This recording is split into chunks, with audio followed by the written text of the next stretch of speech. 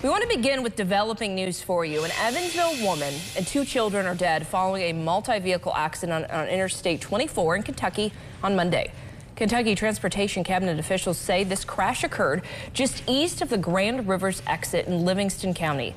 An investigation revealed a semi driven by a New York man was traveling west when traffic slowed in a construction zone near the Tennessee River Bridge.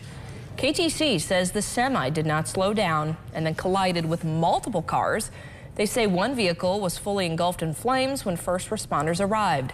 Officials say Sandra Dodd and 2 children were in the car and died at the scene. 2 occupants of other cars involved were flown to out-of-state hospitals. The driver of the truck was not injured. That collision remains under investigation by Kentucky State Police this Tuesday afternoon.